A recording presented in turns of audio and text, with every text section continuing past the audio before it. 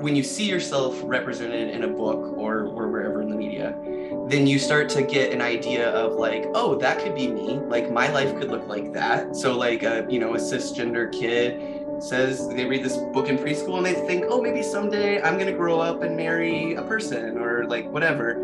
And if you don't see yourself, then that sort of creates this like empty, like, oh, I don't know if I even exist. And that can get really complicated, like psychologically, to be like, I don't see a future for myself. Good afternoon. My name is Sarah Howard, and I'm the Youth and Community Services Manager here at the Danube Regional Library. And we are thrilled today to have a program that takes three little organizations getting together. And those are our favorite types of programs. We have the Center Project, we have Children's Grove, and the library. And this program is being recorded. So if you know somebody that couldn't be here, please let them know. But we're here to have a panel from the Center Project to discuss representation of LGBTQ plus youth with regard to schools and book bans and kindness and acceptance and support. So I'm going to turn it over to Cameron, who's also the Vice President of the Center Project, and they're going to help lead us and moderate this panel. Thank you all for being here. Thank you for having us. We're glad to be here. So as Sarah said, my name is Cameron Lee. I'm with the Center Project, and we have folks from two of our different groups here. I'll let people talk a little bit more about that in a second. But as Sarah said, we're here today to talk a little bit about the impact of kindness and acceptance and inclusion on LGBTQ youth. Several months ago, when Margie had reached out to us to see if we could do this panel, we started, turning our gears about how we would have this conversation.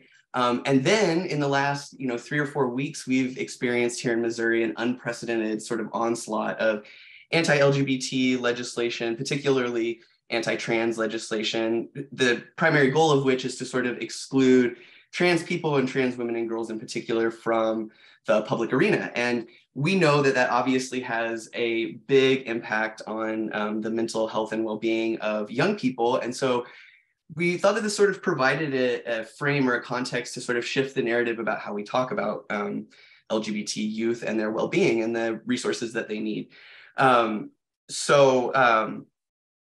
We wanted to talk a little bit about the impact of family support and inclusion, spend a little bit of time talking about the positive impact of accessing care and resources, having access to school participation through sports and extracurricular activities, and then also seeing representation of ourselves in the media, in books, and in schools.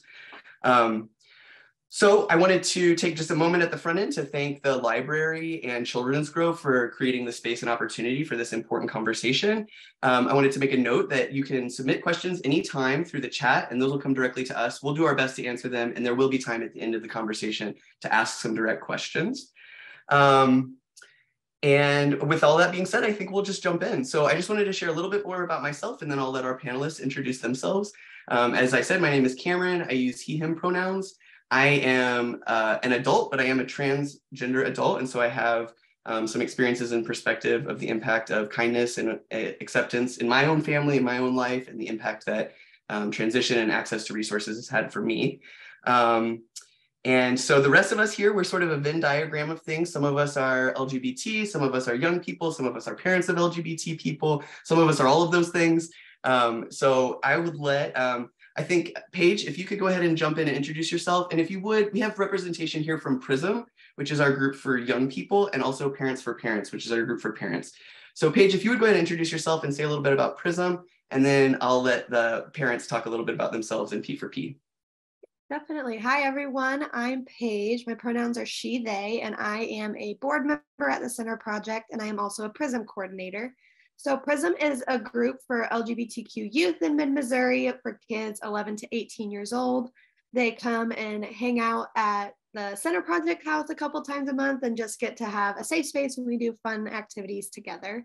So I'll be speaking from my perspective as a PRISM coordinator, and also personally, I'm 24 years old, so I am a lesbian, so recently a young / still a young LGBTQ community member. Thanks, Paige. Jen, Michelle, and Christy, whoever wants to jump in first and be sure to say some words about P4P if you would. Sure. I'll go ahead and get started. My name is Jen Harper. I use she, her pronouns, and I'm a parent of two wonderful daughters, one who identifies as trans and one who is cisgender, which some people don't know. The term cisgender means that she identifies with the same, she identifies as she was the same as she was assigned at birth. So I have two different kids with two very different life experiences. And when my daughter had come out, I knew very, very little about the LGBTQ community. And so I did what I usually do, is seek different resources. I'm a research engineer by trade. So finding data and information is kind of what I do. And I knew I was messing things up. So I really sought out support from other parents who'd been through this journey. And that's when I found Parents for Parents, which we refer to it as a support group, but I kind of don't like that term because it makes it sound like there's something wrong. But really, we're supporting each other and how we can be the best parents to our children as possible, because they do have certain needs and things that are going on in their lives that other parents don't really understand. So I'll turn it over to the next person.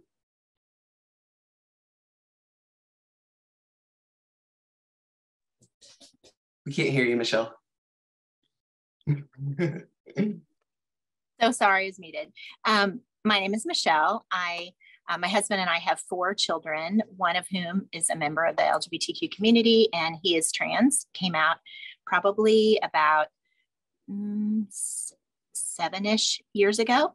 And I am a preschool teacher, and like Jen, education is very important to me. And so seeking out information and learning about the community has just become a goal for me. And I am one of the co-facilitators of Parents for Parents, which is the group at the Center Project that Jen was speaking of, that meets to support families that are also on the journey of supporting and celebrating their LGBTQ kids. We meet every 2nd and 4th Tuesday of the month at the Center Project on Hickman Avenue, which is just north of Columbia College. So any parents that would like to join us, either in person at our meetings or through our Facebook group, we would love to have as many participants as possible.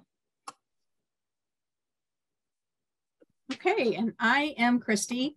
I'm a psychologist by trade and work in private practice in the community in Columbia, and have a longstanding interest in working with queer and trans folk, which came in super handy when 2 of our 3 kids came out in a variety of ways over time, with a variety of identities around their sexuality as well as their gender.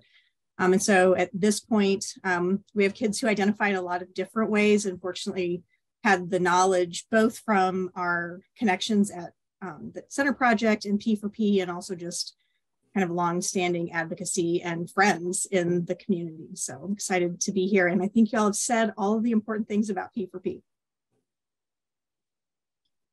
Thank you all so much. Sometimes when we're doing a panel or presentation, we're sharing all this great information, and then we, at the very end, we're like, oh, also we're from P4P. And so I thought it was good to maybe start on the front end, so folks, as they're learning this information in this conversation, can know right off the bat where they can go to get some more support and resources. So I alluded to this a little bit in the introduction, but I think a good place for us to start is to talk about how we're going to approach this discussion in a little bit of a different angle today, and sort of reframe the narrative about how we talk about LGBTQ young people and the impact that acceptance can have on them. Often when we're talking about LGBT people and young people especially, actually, we are focusing on sort of the disparities and the negative outcomes. And often those conversations are punctuated with violence and fear and loss and discrimination. And that is a very real, very important story that we need to spend time thinking about. But at the same time, you know, when LGBT people have access to resources, when we're seen and validated, we have access to social support systems and welcoming, warm families where we're loved and supported, we do great. We do fine. We have good outcomes. We have counter outcomes to the negative outcomes that we can experience in the other direction. And so we wanted to spend some time today talking about that and why it is so important to be fighting for inclusion in public spaces. And we also know that families are kind of the first and most important place to receive support and affirmation. And so, Christy, I wondered if we could start the conversation with talking about some of the ways that parental and family support positively impacts youth? Yeah, absolutely. One of the things that I love most about P4P is that every parent who participates there comes oftentimes initially saying, I don't know how to do this, but I absolutely have to figure it out because my kid is the most important piece of this and I love them, period, right? And so I think when we see parents and extended families engaging with their kids around these identities as though, of course, it's who you are. And of course, that's a beautiful part of you. And of course, we love those aspects of you. What we see is that our queer and trans kids' adjustment is exactly like everyone else's. And we see that their mental health doesn't take any hits, right? If they're just accepted as who they are within their family and embraced in that way, they get to enjoy so many of the things that we kind of take for granted for our kids. It doesn't mean they don't have problems or they don't struggle with understanding their identity or things like that. It just means that they're not adding an extra layer of having to swim through the sludge to try to find who they are. They get to just be that. And from a mental health perspective, I would so happily not have any clients because that's how all of our queer and trans folks were received at home. That'd be an awesome reason for me to find a new job. Wouldn't that be great? Yeah, I wish there was a way, maybe as a psychologist, you know how to articulate this better than me, but it's sort of like the exact opposite. Like if we exclude trans kids, if we tell them that, we don't believe them, we don't welcome them in, we create isolation for them, then negative outcomes go up. Suicidality goes up, depression goes up, anxiety goes up. And when we include kids in things and welcome them and listen to them and accept them, then all of those things go down. It's just a very simple arithmetic, actually. Yeah, I think you said that really well, Cameron. You're spot on.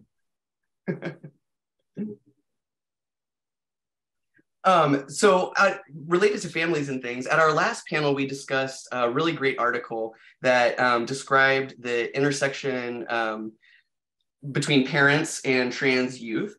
Something that I think that the parents on the panel have experienced is that often parents are way behind their kids in terms of understanding their identity and what's going on. And that can create a gap in their connection and the space for parents to be supportive. But when parents do some work, they can meet their kids at that intersection. And that intersection is sort of the moment where parents and families become allies to their kids, and they then move forward together on a path forward. I wondered if any of you could talk a little bit about what changed for you or for your kid or for your family when you hit that intersection and your family became a place of support for your kids. I thought about that a little bit, Cameron, after we talked about that the other day. I think that a lot of times families that come to us talk about how they don't understand everything. And they come to us, I feel like sometimes with this idea that we're going to be able to just give them all this information, which we can. It takes a little time, but I think it's really important to remember as a parent that you don't have to understand everything to be a supportive parent. It's hard. I get it. And you don't have to understand everything to be supportive. And you'll probably never really fully understand your child's journey, especially if they're not a member of the community that you're a member of. So it's their journey. It's not your journey. I think it's just important to stand beside them and continue to learn and give them your unconditional support and love along the way. And I think one of the things I want to throw in, and one of the things that the group really helped me with, that it's okay for it to be hard for you. I thought when it was such a hard thing to grasp, to understand, to start supporting, I thought that must mean I'm not a supportive parent because this is hard. And it really took some help to realize it's okay for it to be hard. It's okay for you to kind of mourn what you thought was the path your child was on, but you need to celebrate them. And so our parents group has been great because when I have struggled, I've talked to my fellow parents. I don't bring that to my child. So they have enough going on with trying to understand their identity, navigate the new reality before them without us continuously coming to them with questions or doubts. Every single one of us, I think, started with saying, well, maybe it's just a phase. And so that's one of the things, new parents come in all the time. And I have to stop myself from laughing because we've all been there, and it's okay. And you just have to accept, okay, you know what? I don't understand my child's path and identity like they do. And we just have to be supportive and understanding. And I think once I got to the point where I realized, kind of like Michelle said, I don't have to fully understand it to be completely 100% supportive of my child and their journey. I would hands down agree with that, Jen. And I think for our family, it looked a little bit different because both my husband and I had been activists in the queer and trans community for a very long time before our kids came out. But one of the things that was really surprising for us is that even though our kids had seen that, even though they'd been to marches and vigils and other things with us over time, they were still afraid to come out. And one of my kids said, when I said, really, you were afraid of that? Like, I just couldn't wrap my head around it. And they said, well, sometimes what your parents are for everybody else doesn't match what your parents are for you.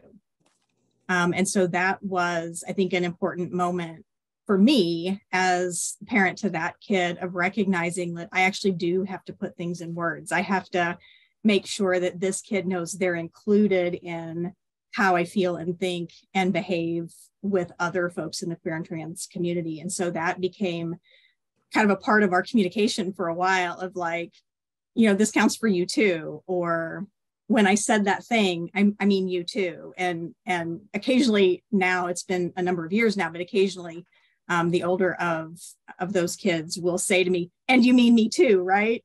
And so it's kind of become a joke, but it was really an important moment, I think, in our relationship and figuring some of those things out together, because I was just taking for granted that they knew.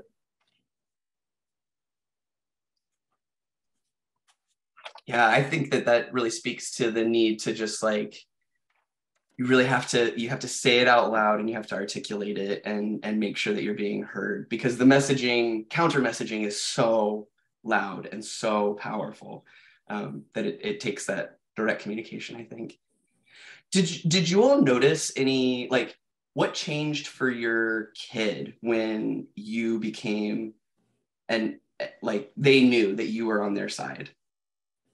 They knew it was for them too. I think the thing that comes to mind for me is just their happiness. Their just feeling of safety and just how happy they were able to feel and then show. It was like night and day. It was like just this light kind of came back.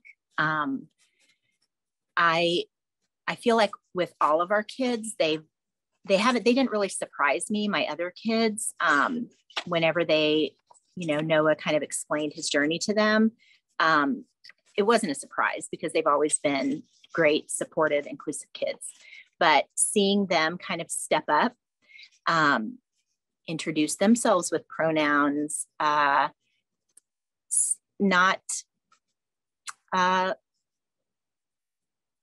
making assumptions about who other people are, calling out negative behavior, or even something as simple as we would go see an Avengers movie and they would call out how not every role is represented in every cast. And maybe that's not a TV show we want to watch, or a public figure that we want to support. So seeing that in them, I think, was really helpful for my trans kid to see.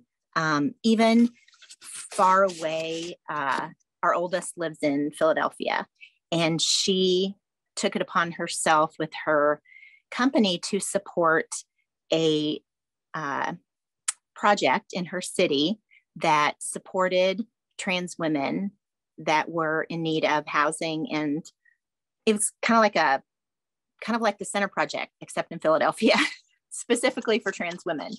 And so although she's always been an ally and she's always been a supportive person, I don't think it would have ever maybe been on her radar to seek out and support that particular group had it not been for her experience with our son. So for her to step up and play a part in that huge commitment to that particular community and that big city was just so heartwarming and great for my kid to see. But even little things when they hear, that I'm volunteering for Pride Fest. And so that feels good to them to know that I'm, jumping in with both feet. And, whenever my kid introduces themselves with a pronoun, that they weren't doing those things before. Just all those little things really make a difference. I think in our family, what happened is it made different things available. So for example, if I'm struggling with my anxiety around my identity and not quite knowing where I fit and what people are going to say and how people are going to respond to me, when it became clear that like all the good stuff was available and we could have those conversations in a whole different kind of way. But it also opened up opportunity for really fun stuff like going to Pride together, or we took a trip a couple years ago when it was the anniversary of Stonewall and World Pride was in DC, and we went as a family and marched in the parade with an organization that we're connected to. And we did that together, and it was just, so it opened up all of that fun celebratory stuff like drag shows and pride parades and pride experiences. And like a new movie came out and whoa, they portrayed queer people as like normal romance people. Let's watch that movie together. So it did all that stuff too, which helps with, just celebrating the same way we might celebrate any kid, that was in our family. And I'd say the same thing when my daughter kind of realized that we're on board, we're there, we're accepting. It really kind of, one, you could see the joy again, that she had kind of lost. And the other kind of thing is like one of the things we would do is we had awkward conversation Fridays. That's what I started, because there's some things that just are a little awkward to talk to your parents about, but you know what? They're things that we had to talk about. And so I would call it awkward conversation Friday. And so I would go in to her room and say, okay, what conversation do we need to have? What is it you want to talk to me about, but is hard to talk to me about? And so I think just opening those lines of communication and her understanding that, I'm going to screw up sometimes. I still do, and it's been years, but that I love her and support her, and I'm doing my best to be the best supporter and ally to her as possible. I love the way that those stories kind of speak to also like it opens up a space for real genuine bonding and connection and relationship between parents and kids. And I think, when we're talking about like opposite directions, I think the opposite thing that happens is that kids, young people walk away from their families because that's not a safe space for them, and they lose those relationships. And sometimes that's a really heartbreaking thing. And but having these connections and showing up as an ally, as a parent, creates like these opportunities for awkward conversations on Fridays and going out to events together and building bonds between siblings, like you were talking about, Michelle. It's positive impact there. Paige, I want to give you a chance to jump in if you want. I know we're not talking about anything, but do you have any experiences related to like your, feeling accepted in your family and things like that? Yeah, definitely. So my journey in my family acceptance was a little bit slower, and it was more of that down reaction for a while, where there was a very strained relationship for many, many years. And then last year, I was like, this is kind of my last effort. I'm inviting them to mine and my partner's house for Christmas. This is the last ditch effort. And they all came, they brought my grandma, and they were all so nice. My grandma, very limited worldview on those things, walks in the door, immediately hugs my partner and says, welcome to the family. And it was just a really great experience. And now like, it feels like a weight has been lifted off my shoulders that I didn't even know I was carrying. And like previous to that, I really like me and my family just spoke when we needed to, but now like since then we've talked almost every day, and it's just been really nice to have like that joy and connectedness back in my life. Totally. I feel like I want to shout out to my mom too, because I have a very similar journey where, there was maybe people didn't understand at first. That's a very normal thing. And, I've been out for a long time, but after we worked through those awkward times at the beginning, I have a much closer relationship with my parents, actually my whole family, because I feel like I can show up 100% authentically with them. There's nothing that I need to hide. So I want to just jump topics a little bit and talk a little bit about this legislative stuff. We're not going to get into the nitty gritty of the the legislation itself, but we know it's happening and we know it has an impact on young people. And so I wondered if we could use our own experiences to talk about some of that. One piece of legislation that's coming forward is trying to keep young people from accessing affirming care, gender affirming healthcare, which can look a lot of different ways. I think there's some assumptions that gender affirming healthcare equals surgery, which it does not. Sometimes gender affirming healthcare just equals like having a doctor that believes you. And so could you all speak to what the impact was for your child when they, maybe even before they actually received the gender affirming healthcare, but when they were on that path for getting gender affirming healthcare? Can you help us understand how that changed your child's trajectory? Sure. When my daughter had first come out and she had talked to us, we had talked about gender affirming healthcare, and we weren't, kind of as Cameron mentioned at the beginning, she had been living with this much longer than we had. So we were a little slower to come around. But we came around pretty quickly and realized that, you know, for teenagers, and they're getting all these hormones, and you know, those years are so hard anyway. But you know, think about if you were getting the wrong hormones and things were changing in your body that don't fit your, you know, who you are inside. And so when my daughter started hormone therapy, it was like night and day, you know. And it's funny because other parents will ask, well, how long did it take to work? And I'm like, just the fact she started, she felt so much better, you know, that I don't know how long it took the actual hormones to make that big of a difference, because it was just so good for her to be kind of like, finally, they understand, they, you know, they support me. And so I think that that's kind of was our experience. It was a hard thing for us to start. But once we did, no looking back, you know, it was just night and day difference with how she felt. I agree. I feel like everybody's journey is so different. And so what gender affirming care might look like for one person, it can just be vastly different from what it looks like for another person. And I think in our experience, just the knowledge that that care, whatever it was going to look like in the future, was going to be available, and we were going to do whatever we had to do to get there, was like a switch for our child. And knowing that we were on board to help them through that journey, no matter what it was going to be, I feel like what Jen said, it was like night and day. It was like the light kind of came back for them. So, you know, you always have to make a plan, and you have to have a timeline, and everybody's timeline will be different. But I think just the knowledge alone, honestly, I feel like almost within moments, you can see the change, the positive change that can make for your child or your loved one. I think the one thing that I would add, both in my experience in my family, but also with a lot of folks that I've worked with professionally for a long time, is that what my experience is, and this probably isn't true for every single human, but as access to care goes up, depression and anxiety go down, suicidality goes down, I start to feel more comfortable in my own skin. And I mean, there's just, the difference for me is my mental health is rocky versus my mental health feels solid, even if imperfect, but I feel like I'm on solid ground and have more of what I need to thrive in the world. So, I mean, and that fit, you know, and is continuing to fit, you know, for our kids as well as for folks that I've worked with clinically. Yeah. Right. It's all so simple. It just feels like almost so silly to even debate it, because why shouldn't that just be the case for every person?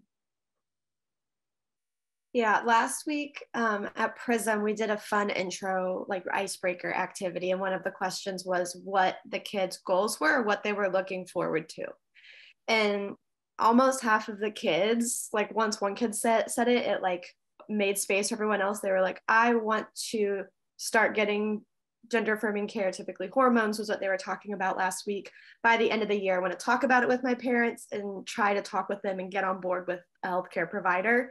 And once one of them said it, they were like, oh my gosh, this is a possibility for me. Like all of their faces were lighting up. They were talking about it with each other. And they were so excited. And it was just really great to hear, like, see them in a safe space and get excited. And so many of them were looking forward to and planning to talk with their parents about it.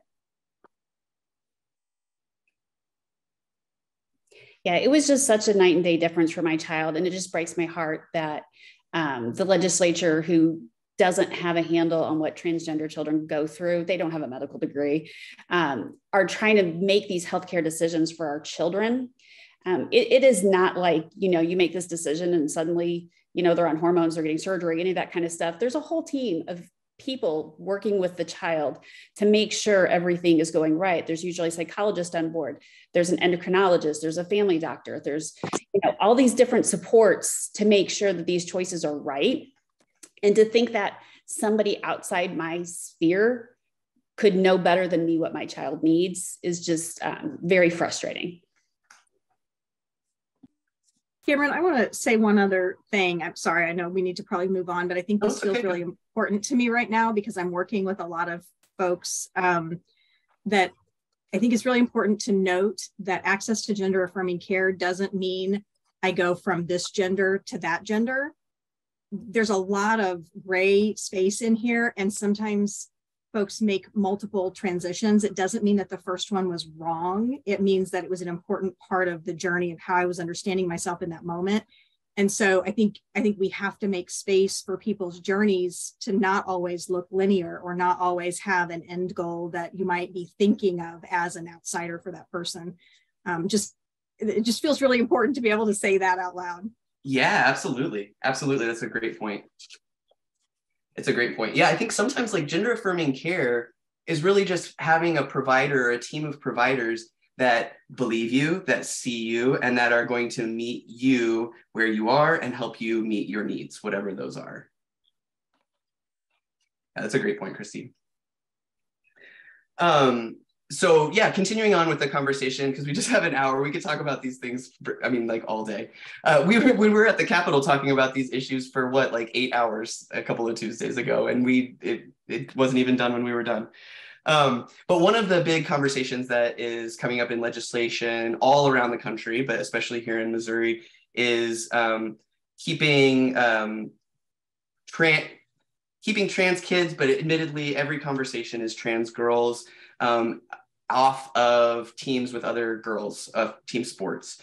And so we know that playing team sports is incredibly impactful for young people. It's a really, really important resource for, team building skills and self-esteem skills and social development, all kinds of things.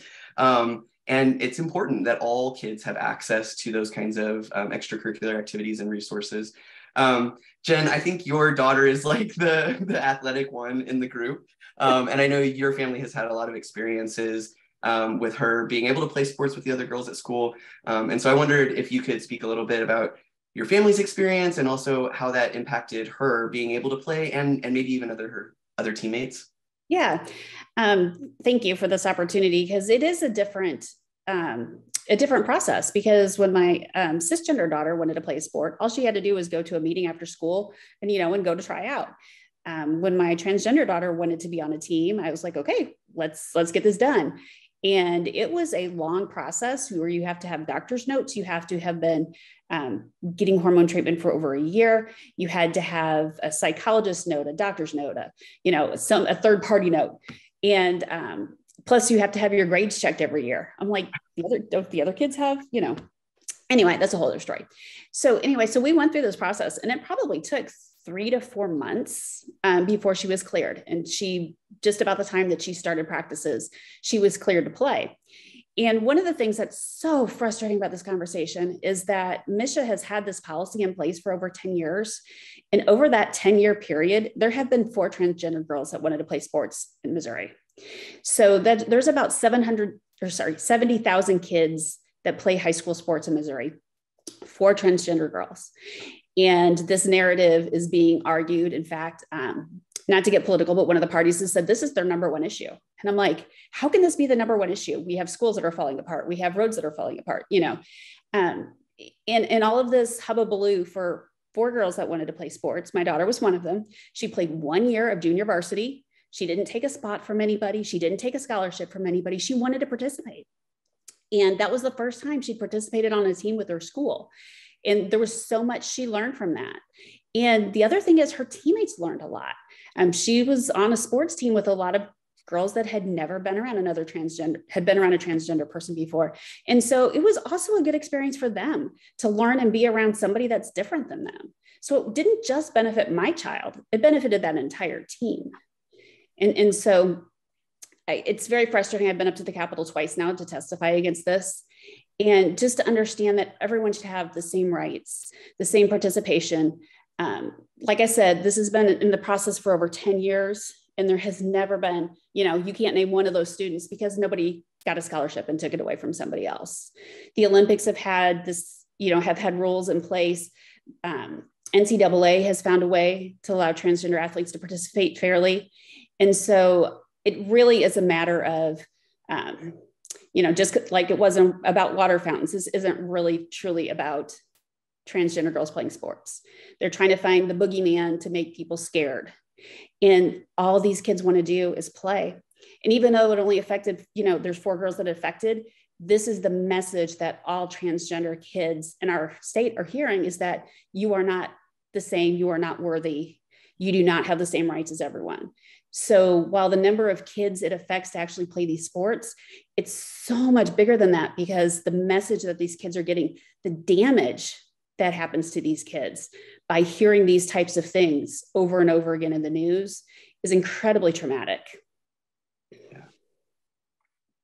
Yeah, it really is. It is a point well made that there's only these 4 girls that this is impacting, but in reality, it's impacting everybody. It's trans people all around our state, all around our country, and it's also not trans people. Other students, in the same way that you were talking about when she was on the team with her teammates, they're getting the experience of team building with somebody that's different than them.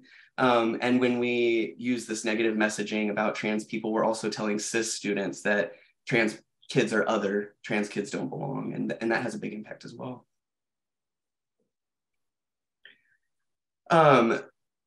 Sort of similar actually to being able to see other people who are different than us and learn from the experiences of diversity in our culture. Another big thing that's happening right now, in particular poignant at an event hosted by the library, is the nationwide effort to sort of remove books from our shelves. And research has indicated, I know a lot of the talking points don't say that this is directed at LGBT people, but when you look at the books that are being removed, I think 40% of them are removed because of LGBT content, which removes opportunities for young LGBT people to see themselves reflected in the media, and for non-LGBT people to learn about LGBT people existing. So I wondered if Paige, if you wanted to talk a little bit, you're sort of our, if Jen has the athletic daughter, Paige is our book nerd. Yes. And I'm open to the parents as well, but I wanted to start with you, Paige, if you could speak a little bit about your experience with books and your reflections on what's happening right now. Yeah, definitely. So obviously, I love to read. Books have always been a very important thing to me. Struggling with some mental health issues growing up, books were always my escape. Now that, the point I'm kind of on the other side, my therapist will say, your goal this year is to read 50 books or less, because that means you're having a good mental health year. But there have been several points in books that have kind of brought me along my way. So the first story I want to share is I was in middle school, obsessed with John Green, like all the other middle schoolers were.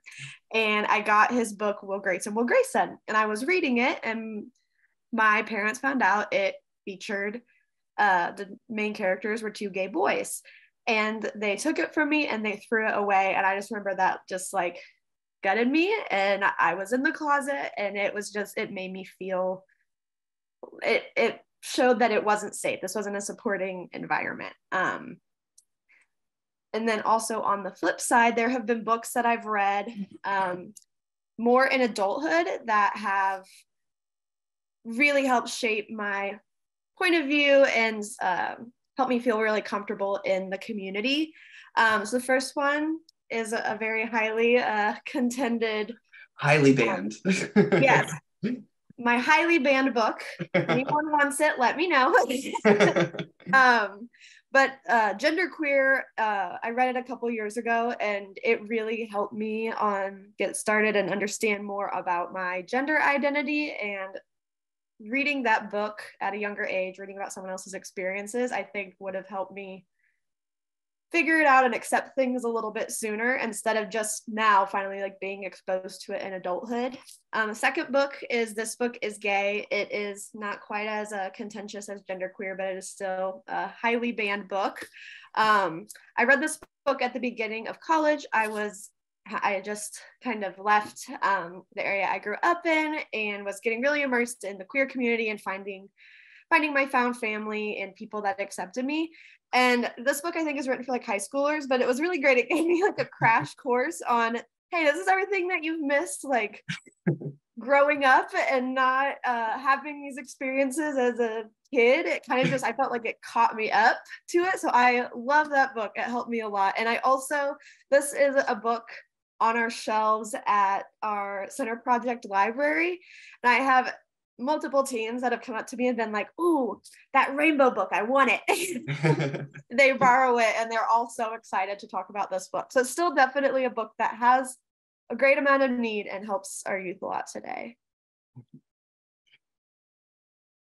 Thank you. I definitely also have books. This is another big conversation that we could spend a lot of time on. Oh yeah, hours. But I almost feel like it's a universal experience. Obviously, we're talking about LGBT kids here, but a lot of us have had the experience of like feeling alone and then finding a book and just being like, oh my God, like finally I'm not alone. Something's reflecting back to me.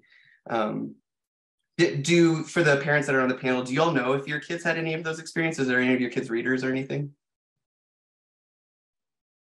Yeah, that was a big deal for one of our two kids. And it wasn't just books. It was because they struggled to find themselves in books. They're old enough that they really struggled growing up to find depictions of queer and trans folk that were positive or healthy and not focused on like the struggle and the rejection and the bad stuff, right? And so when Glee came out, like that was a big deal in our house because it was like the first time they'd seen a celebration of queer and trans folk. And so I think, now looking, there's so many things out there for kids who are growing up and seeing that. But I'm seeing a question in our chat about how young is too young. And I would say there is never a too young. And so we, with our grandkids now, are reading books like Julian is a Mermaid and What Makes a Baby, which if you haven't seen it is a beautiful genderless explanation of how babies are created in the world. And we have, I could go on, we've got a stack of books that we read that are all about saying, whoever you are, whoever your friends are, whoever the people in your life are, they're beautiful. And so the books, I think, are a really important piece of that. And for the older of our two kids who are on this journey, fan fiction became the thing. They couldn't find their own books. And so they went to fan fiction sites with other kids who were writing and creating that kind of work for to validate their own story. And that was like a pivotal thing, to find those stories in fan fiction and then to start writing those. Yeah. I love the idea that kids were saving themselves. Go ahead, Michelle. Yeah, I think it's also important to keep in mind that the vast majority of books on the shelves for our elementary and preschool age kids, probably, I don't have my numbers in front of me, but I know it's at least 55% of those books feature cisgender white families with a mom and a dad at home. That's the majority of the books that our kids see. The next biggest category, feature animals as the main characters. That's probably 30%. I mean, it's a huge number. The vast majority of the books out there do not include every child. So if you are a member of the Black and Brown community, of the queer community, it is very unlikely that you're going to see your face in the pages of a book. So the fact that they are trying to ban so many of these books, and the vast majority speak to single parents raising a child, two moms at home, two dads at home, a foster family, Black and Brown children, those make up, I believe it's like 8% of the preschool books feature Black and Brown children. That's astonishing to me. So it is such a dangerous thing to have these bans taking place right now, because the amount of books available to these children it's already so small. It's already so small. So I feel like we're just going to eliminate the places where these kids can identify with characters in these stories when these bans take place. Yeah. Yeah, I mean, it seems like that's sort of the point a little bit. And with the end goal being like, maybe if kids aren't exposed to LGBT families, then they won't be LGBT, with the assumption being that there's something wrong with being LGBT, but there's nothing wrong with being LGBT. And we exist, we just exist, and we have existed for all of time, whether or not we had books. I'm old enough that I really struggled to find books that I could see myself in, and it was a breath of fresh air when I was finally exposed to things. And it didn't, I mean, I still am who I am. It just took me a lot longer and many, many more years of feeling isolated and separated from my community to get there. And that's why books are so important. We can help kids at such an earlier point. But, and I think that's a good point, because, you know, people, that's the argument, is that we're exposing kids to things and it could make them gay. My daughter read almost exclusively books in her youth with, like Michelle said, cisgendered white families. And she's still trans. You know, if it worked one way, wouldn't it work the other way? It's one of those things that's just very frustrating as a parent, because my kids should be able to see themselves as well in those books and those stories. And my daughter, you asked about, you know, our kids being readers, really was more into sci-fi. And I think part of the reason why is that's not a very gendered area, you know, within sci-fi stories. Yeah. Something that occurred to me just as you were speaking too is like, if we, you know, when you see yourself represented in a book or wherever in the media, then you start to get an idea of like, oh, that could be me. Like my life could look like that. So like, you know, a cisgender kid says they read this book in preschool and they think, oh, maybe someday I'm going to grow up and marry a person or like whatever. And if you don't see yourself, then that sort of creates this like, like empty, like, oh, I don't know if I even exist. And that can get really complicated, like psychologically, to be like, I don't see a future for myself. Okay, so I'm seeing the time, it's 12:48. We wanted to spend a little bit of time talking about like really kindness and how can we, like, what does it mean to be kind? We've talked a little bit about how it is often just these like little things make a huge impact. But I wanted to delve into that a little bit more. Paige, you're one of the coordinators for PRISM and kind of did our like some recon for us, go talk to the youth and see what the youth think. So I wondered if you could share with us a little bit about like what you heard from them about maybe how they're doing, or like what can adults be doing to be more kinder and accepting and inclusive of them. Yeah, definitely. So they all, when everyone said, when I said like what is going well, they were like Pride Fest. Columbia Pride Fest is like our favorite thing ever. That's awesome. They're all raving about that for so long. And then they were talking about they want to have more events and spaces like that, because it really is, when they go there, they know that everyone else attending will accept them for who they are, and it allows them to just like take a breath and just be kids. Like those, they know that those are safe spaces for them to just be kids in it. Something I thought was interesting, they said there are some apps that have maps of safe LGBTQ spaces in the area. And so they're starting, I had never heard of that before, but they're starting to like make kind of, those are like the areas that they go and hang out in, and they're making these spaces for themselves and really enjoying that. I also asked them what signals to them that a space is safe. How do they know that where they're going, a teacher's classroom is going to be a safe space for them? They said that one, obviously asking pronouns instead of assuming is a sign that it's going to be a welcoming space. Lots of pride decorations. They love the pride decorations. And one thing that was really interesting that they emphasized, and they spoke on it quite a bit, is just creating mutual respect of not, I'm an adult, so you listen to me, or I'm your teacher, so you have to listen to me.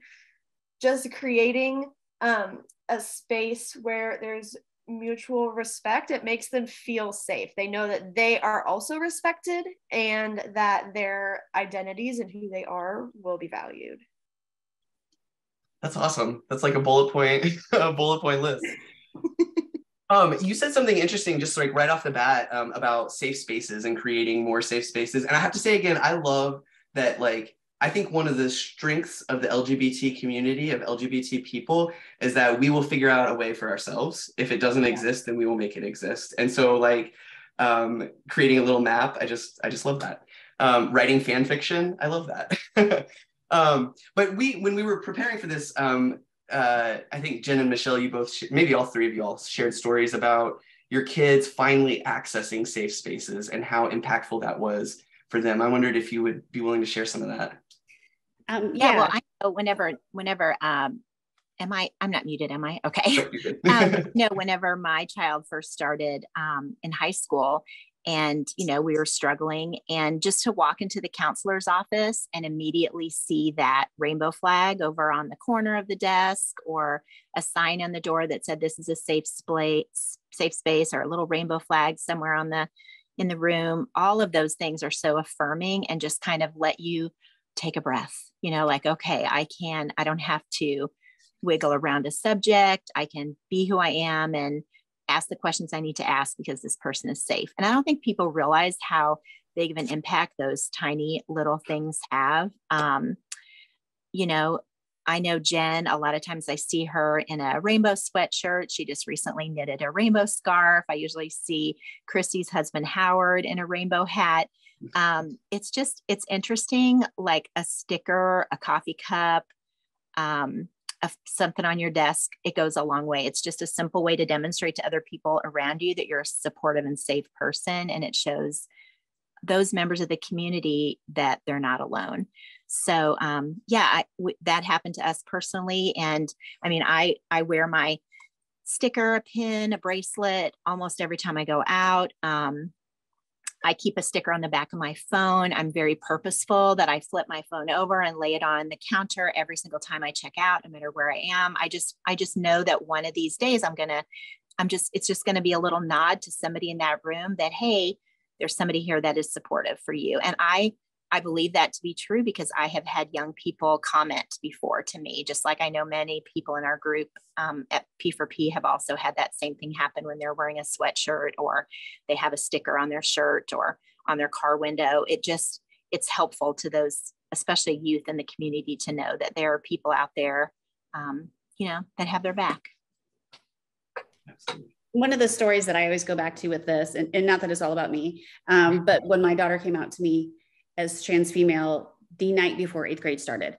And so I was a mess because I was like, okay, now we've got to figure out all these things. We've got to figure out bathrooms. We've got to figure out pronouns. We've got to figure out names and all this kind of stuff.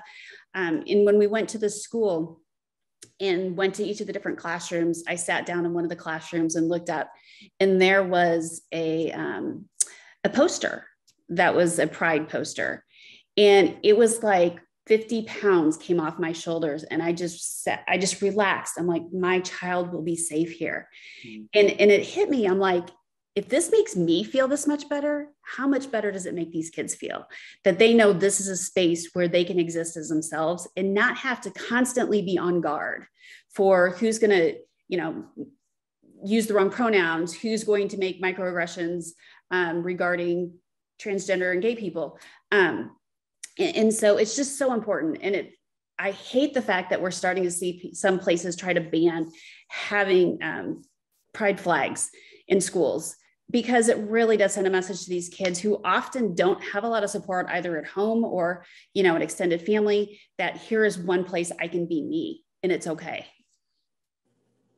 Yeah. Well said. It does matter. I don't think people really understand how much like a rainbow sticker makes a huge difference. And even people don't even talk to you necessarily. They're just seeing it makes a big difference.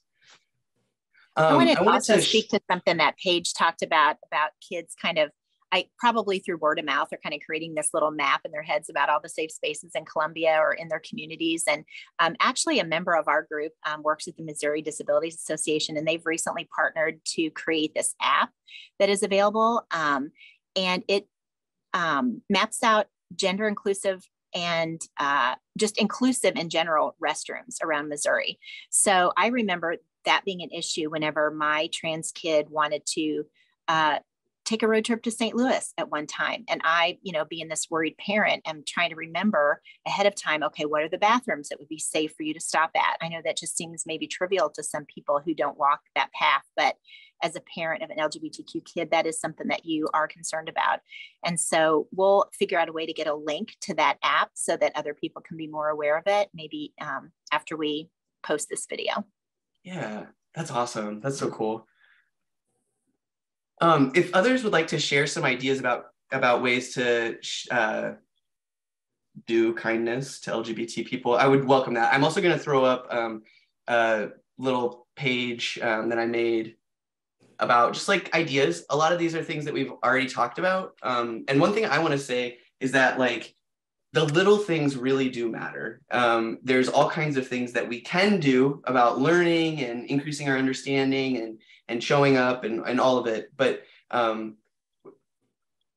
often people in marginalized communities experience what's called microaggressions. Somebody just said that. And those are like, have been described as like little tiny cuts. They're like little paper cuts that happen all the time, day in and day out. And they look all kinds of different ways. And I think one of the nicest, a way to think about being kind to LGBT people is to consider, instead of 1,000 little cuts, try to do like 1,000 little Band-Aids or 1,000 little kisses or 1,000 little things that are so tiny that make up for all those cuts that young people are experiencing. Other things that we've talked about already on this panel, just to kind of wrap up, are making an effort to educate yourself, but not utilizing LGBT young people themselves as the source of information. That can be a big burden for LGBT young people. And also really making an effort to listen and empathize and see a full, authentic person in front of you when you're interacting with your kid or the young people in your life. And then, like we've said, visibility matters, using your voice to speak when other people can't, supporting the local programming in your community.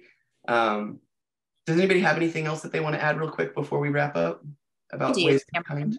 I do. I think, honestly, I feel like one of the most important things that I've learned about being an ally, like a true authentic ally, is to show up. I think it's so important that as an ally, we learn about the community. We volunteer, accompany someone to an event like a Pride event, a community demonstration, a support meeting. Make yourself aware. Like you were saying, don't put the burden on that young person, but make yourself aware of the current laws that have passed or ones that are currently on the table. Write letters to your legislators to challenge those laws that would lead to their unfair treatment. But like you said, I also feel like we need to remember that we have to show up not only for those big, profound moments and events, but also in those small, mundane times as well. I think it's important to ask your own family member, your trans loved one, how you can best support them, because it's going to look different for everyone. Simple things, take them out to lunch, bring them a coffee, tell them it's okay to show up late or it's okay to leave early if that would help support their mental health. I think it's important, and I've made the commitment to not let a single transphobic joke or comment or any piece of misinformation go unchecked in my presence. So if I hear someone say something that needs to be challenged, I will take it upon myself to challenge that. I think we just need to love and support our kids and do whatever we can to create conditions that lead to their peace. And it really is just that simple. Cameron, I know we are super short on time. I have two really simple things. Yeah, go for it. Don't gender things, right? If you're asking if somebody's dating, ask if they're dating. Don't ask if they have a girlfriend or a boyfriend. Like, just take the gender out of all of those basic conversations that we're having. I'm just going to leave it there because we're at time. Cameron, we did have somebody put a question in. And Yeah, I just we wanted to did. talk to it super quick. I know that we're running out of time. And it was how young is too young for a child to know that they're transgender, or for when you should support them. And I would just say it's uncanny how some of these young kids know themselves so well. And if they're telling you that they are a girl or they're a boy, and that's not what you had originally thought, you really do need to listen, because and it's okay not to put a label on it. It's okay not to, consider them transgender at this point, but maybe that they're just gender fluid, or they're just exploring their identity. But you need to listen, because who knows themselves better than them? And there's a difference between I wish I was and I am a. And that's another thing that we've kind of learned. And so, and a lot of times kids don't have the language to express it very well. So I think we just really need to listen to them. And, there's not a whole lot you need to do in terms of, planning for puberty or anything when the kid's 3 or 4, but just to listen and let them explore and figure out who they are. I think it's just so important. And these are the kids that tend to be the most well-adjusted of the transgender community when they have had that love and support from the time they were very little. Yeah. And I do have one more comment if we have a second. Yeah. I know Paige was talking about how the kids just really feel so much joy and happiness when they reflect on Pride Fest. And as someone who has volunteered for Pride Fest, I would encourage everybody to get online and look up Midmo Pride and see how you can volunteer and how you can be a part of that experience, because it is the most joyous, positive filled weekend. And if you can immerse yourself in it for just an hour or even several months as a volunteer, it will change your life. It's amazing. Cameron, there are several pieces to the question that's in the chat. But one of them is, what if they step forward and then step back? And that is absolutely 100% okay, whether they're stepping back because it was too hard to be who they are in that moment, whether they're stepping back because they were exploring and figuring something out and they want to explore in a different way, whatever that journey is. Like it is not an uncommon thing for somebody to foray in a direction, and then for any number of reasons to maybe shift gears and look at or try on some other hats as they're trying to understand who they are and find, like, what is this and what makes sense for me. And so when that happens, just supporting that journey. And, in our house, we've had a lot of names, we've had a lot of pronouns, we've had a lot of labels, and along that journey, it's wherever the kids are in that moment, that's where we tried to show up and be with them. And when people around us question that or use that as evidence that it wasn't real or it was a phase, we did a lot of educating ourselves to make sure that we could respond to those kinds of things, but always from the perspective of having our kids back. There was no like, oh, I know. It's like, it was always, yep. And they're trying to understand something that's really complex that you've never had to think about. And it makes sense to me that it maybe you don't quite understand it immediately and you have to do some figuring out. Yeah. I love this group, this panel. I feel like we could continue this conversation for a really long time. We did not even cover like all of what we had planned to cover today. But I also want to be super respectful of people's time. So if I could just end on one note, I wanted to say thank you again to the library and to the Children's Grove for creating this space. And in particular, the motto of the Children's Grove is that a single act of kindness can change a life forever. And I feel like that is just particularly relevant and salient with this community and what our message is today, that truly a single one-on-one act of kindness can make a big difference for an LGBT young person. So thank you again so much for having us. We're really happy to be here.